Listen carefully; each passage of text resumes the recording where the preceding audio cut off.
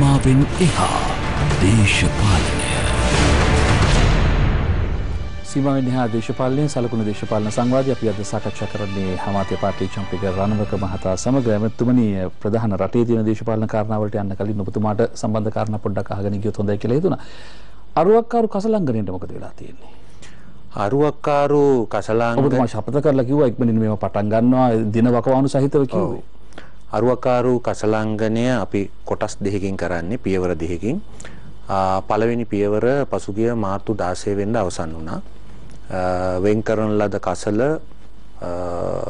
එතනට බාර දෙන්න ඕනම කෙනෙකුට දැන් හැකියාව තියෙනවා. විශේෂයෙන්ම අපි දැනට ඒ නිදහස දීලා තියෙන්නේ පුත්තලන් දිස්ත්‍රික්කයේ ඒ වගේම පොදුවේ වයම් පළාතේ ඒ වගේම කොළඹ නගර සභාවටත් පමණයි. ඒ ඇයට ඕන කෙනෙකුට බාර දෙන්න පුළුවන් කසල ටොන් 600ක් දක්වා දිනකට ගන්න පුළුවන්. එතකොට ඉතුරු කොටස සම්පූර්ණ වෙනවා මේ අවුරුද්දේ දෙසැම්බර් මාසේ. ඒ වගේම ඒකට කසල ගෙනියාමට කැලණියේ අපි අංගනයක් ඉදි කරනවා. ඒකටත් අපිට දුම්රිය අපි ගෙන්නන්න බලාපොරොත්තු වෙනවා ගැල් ආදිය ඒකටම වෙච්ච ගැල් ආදිය නිර්මාණය කරන්න. ඒ සියල්ල සම්පූර්ණ වෙලා පළවෙනි දුම්රිය ගැලෙන් කසල ගෙනියාම 2020 මාර්තු වල කෙරෙනවා. ඉතුරු කොටස සම්පූර්ණ වීම මෙවන විට යම් අඩපණ වීමක් සිදුව තිබෙනවාද? ඔහුගේ වකවානුව නෑ කිසිම අඩපණ වීමක් නෑ. වැඩ යනවා. අපි පළවෙනි කොටස අවසන් කළා. දැන් තියෙනවා මාර්තු 26 16 වෙනිදා ඉවර කළේ. ලැබෙන්නේ මැතිවරණ සමයක්. එතකොට දැන් ඔය කියන කාරණා මැතිවරණ සමය තුල කරගන්න පුළුවන් වේද? මම හිතන්නේ ඒක රජයේ අරමුදල් යොදවලා වෙනත් කොන්ත්‍රාත්කරුවන් විසින් කරන දෙයක්. මම හිතන්නේ ඕන රජයක් මේ රටේ බලයටපත් වෙන මේක අවබෝධ කරගන්න ඕනේ. කවුරු කවදා හෝ මේ ප්‍රශ්න විසඳන්න ඕනේ. 1996 දී කොළඹ නගරාධිපති හැටියට කරු ජයසූරිය මහත්තයා ලෝක බැංකුව ආධාරය මේක කරන්න ගියා මීගොඩ කලාපේ. කොළඹ කුණු අපට එපා කියලා උද්ඝෝෂණයක් කළා. ඒ ලෝක බැංකුවේ හොඳ තාක්ෂණයක් එක්ක තිබිච්ච විද්‍යාත්මක කසලංගනේ අපිට අහිමි වුණා. බ්ලූ මැන්ඩෝල් වල කසල කන්දක් ගොඩ නැගුණා. ඊළඟට 2008 දී අපි මම පරිසර ඇමති හැටියට මැදිහත් වෙලා කොරියානු ආධාරයෙන් එකක් කරන්න ගියා. ඒත් වග ප්‍රදේශයේ ඒකටත් ඔය විරෝධයම ආවා. හැබැයි අපි ඒක කරගෙන යනකොට එවකට නාගරික සංවර්ධන අමාත්‍ය දිනේෂ් ගුණවර්ධන මහත්තයා ඒ ප්‍රදේශයේ නාගරික සංවර්ධන ප්‍රදේශයක් හැටියට ගැසට් කිරීම නිසා ඒ ස්ථානය අපිට අහිමි වුණා. ඊට පස්සේ අපි දොම්පේ ප්‍රදේශයේ ඊට වඩා කුඩා පරිමාණයේ කසලංගනයක් කළා. මොකද මේ මිනිස්සුන්ගේ බය සැක යවන්න. දැන් ඒ කසලංගනයටත් විරෝධතා එල්ල වුණා. පෙළපාලි ගියා, උපවාස කළා, ගැටුම් ඇති වුණා, නඩු හබ වලට වැටුණා. අපිට ඡන්දෙ දෙන්න එපා කිව්වා. නොඑක් දේවල් කළා. නමුත් දැන් ඒ කසලංගනේ ක්‍රියාත්මකයි දොම්පේ. ඒ වග ප්‍රදේශයේ කසලංගනේ කරන්න දීපු නැති නිසා තමයි මීතොට මුල්ලේ කසලංගනයක් කසල කන්දක් ගොඩ නැගුණේ. ඉතින් දැන් මීතොට මුල්ලේ ඛේද වාචකයක් වුණා. දැන් මම ඉල්ලා හිටිනවා සියලුම දේශපාලන පක්ෂ වලින් මේකට දේශපාලනේ බලන්න එපා. මෙවැනි කසලංගන එකක් නෙවෙයි කීපයක් 10ක් 15ක් මේ රටට අවශ්‍යයි. මේකට ඉඩ දෙන්න. මේකේ කසල කළමනාකරණය කරන්න හැටි ඉඩ දෙන්න. බොරු ප්‍රචාර වලට රැවටෙන්නේ නැතුව, උද්ඝෝෂණ කරන්නේ නැතුව මේ ක්‍රියාවලියට ඉඩ දෙන්න. මේක අනිවාර්යයෙන්ම විද්‍යාත්මක කසල ක්‍රියාවලියක්. මේ ගෙනහිල්ලා කසල කඳුවල ගොඩ ගහනවා වගේ ව්‍යාපෘතියක් නෙවෙයි. මේක හැම පැත්තෙම මේ ලෝකයේ පිළිගත් තාක්ෂණයකට අනුකූලව සිදුවෙන දෙයක්. ඒ ප්‍රදේශයේ තියෙන මේ මුහුදටවත් ඒ කලපුවටවත් දීවර ජනතාවටවත් ඒ කලාපයේ කිසි කෙනෙකුටවත් ඔය හුඟක් දෙනේ බයවත් වෙන විදිහේ කිසිම සිදුවීමක් සිදු වෙන්නේ නැහැ. ඒක නිසා ඒ කසලංගනය සූදානම් පුත්තලම් ප්‍රදේශයේ ප්‍රාදේශීය සභා නගර සභා මන්ත්‍රීවරු මාව හමු වුණා. මම ඒගොල්ලන්ට ගිහින් ඒක බලන්න කිව්වා. ඒගොල්ලෝ පසුගිය 9 වෙනිදා ගියා ඒක බලන්න.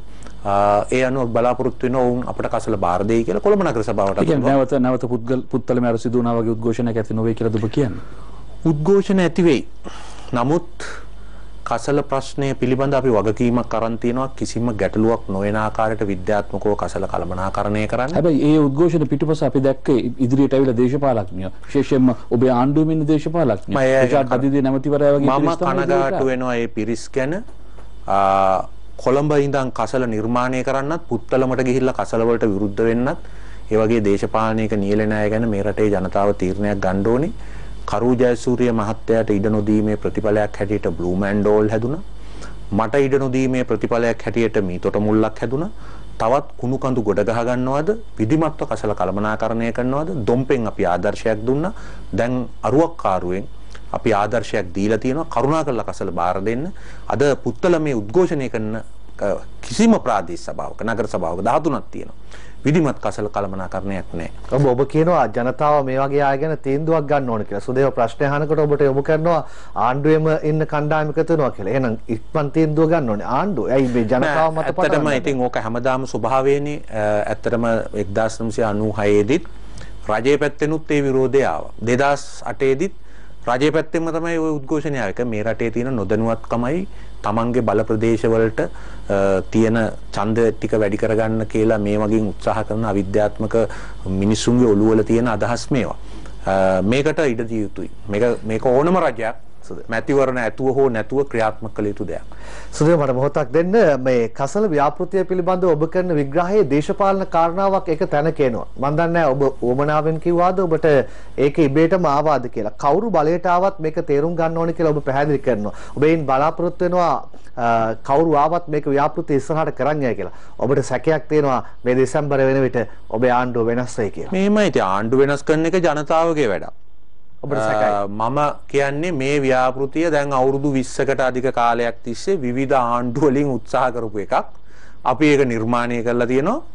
ඒ ගැන ඒ පිළිබඳව ප්‍රයෝජන ගැනීම ඒ ආණ්ඩු වලට අයිති වැඩක්.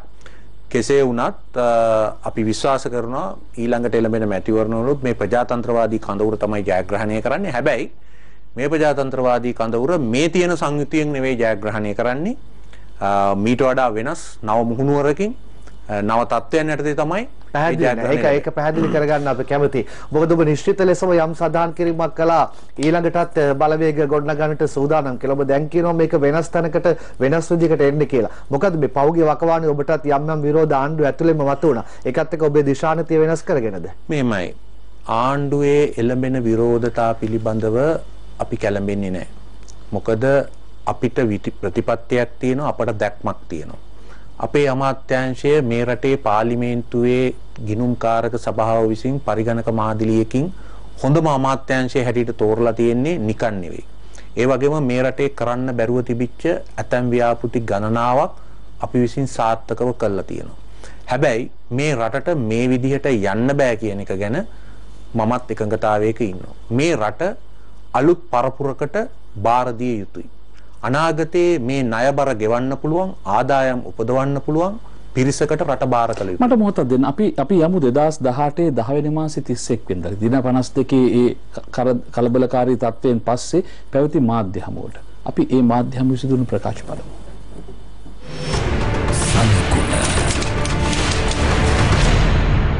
අපි මේ වෙනකොට තීන්දුව කළා තිබෙනවා පුළුල් පෙරමුණක් ආරම්භ කළා ජාතික ආණ්ඩුවක් ආරම්භ කිරීමට. පක්ෂ අතර තියෙන අනුභෝධයක් නැතිවලා පක්ෂ නායකින්ගේ මඩුල්ලකින් රජය ඉදිරියට ගෙනියන්නට. ප්‍රසිද්ධියේ අපි ආරාධනා කරනවා විශේෂයෙන්ම ශ්‍රී ලංකා නිදහස් පක්ෂයේ ප්‍රධානීන්ට අපි සමග මේ ජාතික පෙරමුණ ගොඩනැගීමට පැමිණෙන්නට කියලා.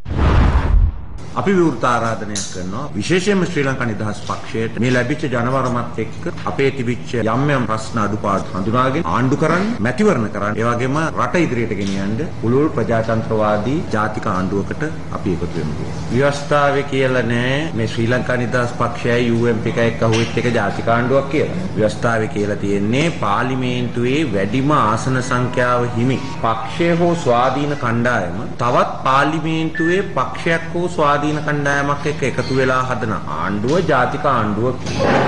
අරුගේ අදින්න කියලා තියෙන්නේ ඕක තමයි. තනි මුස්ලිම් කස්සකගේ අදින්න කියලා තියෙන්නේ. අපි තිල්ලන්න ඕනේ මේ පක්ෂෙක.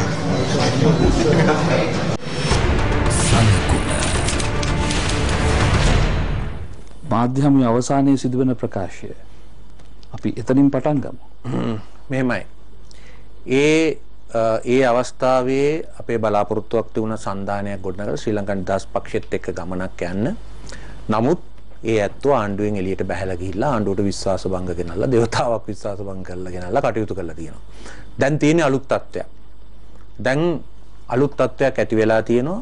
ඒ අලුත් තත්ත්වය තමයි අපි ජනාධිපතිවරණයකට යා යුතුයි. මේ ජනාධිපතිවරණයට ලක්ෂ 160ක් ඡන්දෙ දෙන්න. මේ ලක්ෂ 160න් ලක්ෂ 130ක් 140ක විතර වළංගු ඡන්ද ප්‍රමාණයක් එයි. ඒ කියන්නේ ජයග්‍රාහී අපේක්ෂකයා ලක්ෂ 65ක් ලක්ෂ 70ක් ගන්න ඕන. එතකොට මේ කිසිම පක්ෂයකට මොන පාරම්බෑම කළත් මේ ලක්ෂ 65 ලක්ෂ 70 අද නැහැ.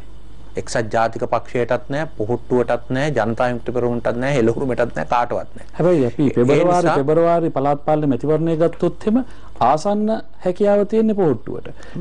එක්සත් ජාතික පක්ෂ ඔබේ පෙරමුණට තියෙන ලක්ෂ 34යි. 2014 දිත් එහෙමනේ සුදේව. 2014 අවසන් වුණේ පළාත් සභා මැතිවරණයකින්. පළාත් 9ක විවිධ අවස්ථාවල පවත්වපු. මොකද ඡන්ද ප්‍රතිඵලය? එක්සත් ජනතා නිදහස් සන්ධානයේ මහින්ද රාජපක්ෂ ජනාධිපතිතුමාගේ නායකත්වයෙන් යුතු ලක්ෂ 50ක් ගත්තා. එක්සත් ජාතික පක්ෂය ලක්ෂ 24ක් ගත්තා. ජනතා විමුක්ති පෙරමුණ 3,50,000ක්, ෆීල්ඩ් මාර්ෂල් ෆොන්සේකාගේ පක්ෂය 3,75,000ක්, ඒ වගේම දෙමළ සන්ධානයේ ලක්ෂ 5ක් ආදී වශයෙන් තිබුණා. හැබැයි ඒකෙදි අවසානයේ පැවතිච්ච ඌව පළාත් සභා මැතිවරණයේදී යම් ඉඟියක් පෙන්වන්න පටන් ගත්තා නේ. ඒ ඌව පළාත කියන්නේ වෙනස් සංයුතියක්නේ. නමුත් රටේ සංයුතිය වෙනස් එකක්නේ. රටේ සංයුතිය තිබුණේ අරම. එතකොට ජයග්‍රහණයට ඔබේ ඔය තර්කය අනුව කිට්ටුවෙම හිටියේ මහින්ද රාජපක්ෂ මහත්තයා. මහින්ද රාජපක්ෂ මහත්තයා හිතුවෙත් එහෙමයි. ඌව පළාත් සභා මැතිවරණයේ අවසන් වෙච්ච දවසේ පාන්දර එතුමා අපිට ප්‍රකාශ කළෙත් ඔය ඇත්තමයි. නමුත් මොකද්ද එතන සිද්ධ වුණේ? එතන සිද්ධ වුණේ මැතිවරණයේදී ලක්ෂ 120ක් ඡන්දය දුන්නා. ඒ ලක්ෂ 120 අතරේ හිටියා පොහොට්ටුවටවත් ඒ අවස්ථාවේ එක්සත් ජනතා නිදහස් සන්ධානයේ බුලත් කොලේටවත් අලියටවත් වෙනත් අයටත් අයිති නැති මධ්‍යස්ථ මැදිහත් දැනුගත් ජනතාව. හැබැයි මේ මධ්‍යස්ථ මැදිහත් දැනුගත් ජනතාවට ඒ අවස්ථාවේදී ඒ ආණ්ඩුවේ ක්‍රියාකලාපය සම්බන්ධයෙන් දැඩි ප්‍රශ්නාර්ථ තිබුණා. ඒ නිසා තමයි ඔබ කියන විදිහට ඔවුන් කොතරම් හිතාගෙන හිටියත් තීරණය වෙනස් වුණේ නොහිතන ආකාරයට. මේ වන විටත් එවැනි තත්ත්වයක් නෙමෙයිද නිර්මාණය වෙලා තියෙන්නේ වර්තමාන ආණ්ඩුවේ ක්‍රියාකලාපය හරහා. ඒ ඔබලා දැන්නේ ඔහොම කියන්නේ. ඔබලා දැන් තමයි කියන්නේ ඒ ආණ්ඩුවේ ඒ වෙලාවේ ප්‍රශ්න තිබුණයි කියලා. නමුත් මේ සියලු මාධ්‍යත් අනිකුත් සියලු දෙනාමත් මහින්ද රාජපක්ෂ මහත්තයත් ඒ ගෙන ගිය දවන්ත ප්‍රචාරක ව්‍යාපාරයත් පෙන්නපු සෙනගත් පෙන්නපු බලයත් රාජ්‍ය බලයත් බෙදපු බෙදිල්ලත් එක්ක එතුමා පරදී කියලා කිසිවෙක් හිතුවේ නැහැ. ප්‍රශ්න ගොඩක් තිබුණත් එතුමා යුද ජයග්‍රහණය ලැබුව අය සංවර්ධනය අති විශාල වශයෙන් කළා අය රටම එකම වැඩබිමක් කළා අය කියන ක්‍රියාවලිය තිබුණේ. ඉතින් නමුත් මේ රටේ දැනුගත් ජනතාව දැනගත්තා ඒ මහා කාර්ය සාධනයේ යටින් එතුමා LTT පරාජය කිරීම පිළිගන්නා අතරේ දැවැන්ත රාජ්‍ය මංකොල්ලයක් සිදු වුණාය. ඒ අතරේ එතුමාගේ පෞල් වාදයේ එක්ක මේ රට ඉදිරි ගමනක් නැහැ කියලා. ඔව් එහෙම කියලා ආපු ආණ්ඩුව මහ බැංකුව පිළිබඳව දෙවැද්ද ප්‍රශ්න මතුවලා තිබෙනවා. විවිධ කාරණා හරහා ආණ්ඩුවේ ඇමතිවරුන්ට ඇඟිලි දික් වෙනවා. ජාතික ආරක්ෂාව සම්බන්ධයෙන් දැඩි විවේචන තියෙනවා. ඒ තුල ඔබ හිතන තැනට යන්න මෙහෙමයි. මේකයි මම මුලින්ම ඔබට කිව්වේ මේ තියෙන හැටියට නම් ඇත්ත තමයි ඒ ජනාධිපතිවරණේ ලක්ෂ 65 සීමාව පන්නන්න මේ කඳවුරේ අපේක්ෂකයාට බෑ. මේ තියෙන කරන විද්‍යාව මොකද්ද? මේ තියෙන හැටි නම් මෛත්‍රීපාල සිරිසේන මහත්තයා දවස් 40න් කලේ විද්‍යාව මාස 4ක් ගියේ නෑ. හරි? එතකොට මේ තියෙන හැටියට නම් බෑ. එහෙනම් කොහොමද පුළුවන්? පුළුවන් මේක කරන්න. මොකද තාමත් මහින්ද රාජපක්ෂ මහත්තයා සහ ඒ සන්ධානය ඒ පෞල් සභාවෙන් වරිග සභාවෙන් ඔබට යන වැඩපිළිවෙලක් වැඩසටහනක් ප්‍රජාතන්ත්‍රවාදයක් ආර්ථික ක්‍රියාවලියක් පෙන්නලා නැහැ. අපි මේ ප්‍රජාතන්ත්‍රවාදී කඳවුර ඉදිරියේදී වඩාත් පුළුල් සන්ධානයක් ඇති කරනවා පමණක් නෙවෙයි නවතාවයෙන් යුතු විශේෂයෙන්ම තරුණ පරපුරට මුල් තැන දෙන ප්‍රතිව්‍යුහගත කරණයක් මේ සන්ධානයේ අලුත් වැඩසටහනක් අලුත් වැඩපිළිවෙලක් අලුත් නායක පැලැන්තියක්ම මේ රටට ගෙන එනවා. අපි මේ ජාතික මගෙත් අපි ගෙනල්ලා තියෙන එක වැදගත් කාරණයක් තමයි මේ රටේ අනාගතයට අවශ්‍යයි කුසලතාවයට මුල් තැන දෙන රටක්. ඒ වගේම මතවාදවල මාක්ස්වාදී ධනවාදී ලිබරල්වාදී මතවාදවල එල්බනු සිටින ප්‍රායෝගික වාදයක්.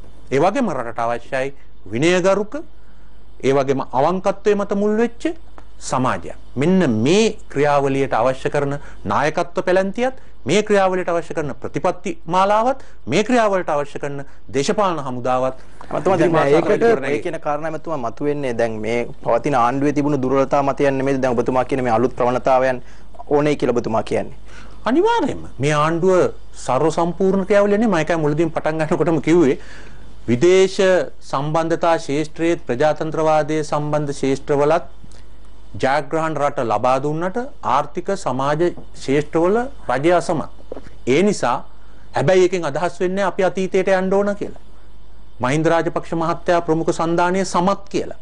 ඒ නිසා මේ රටට අවශ්‍යයි මීට වඩා ප්‍රබුද්ධව ඉදිරිය බලා යන නව පරපුරකට රට බාර දෙන්න පුළුවන්.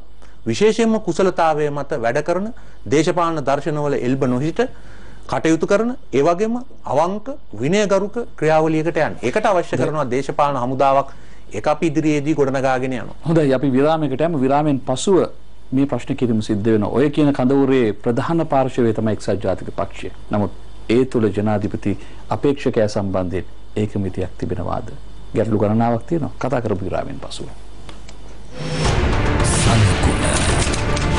සීමාවෙන් එහා දේශපාලනය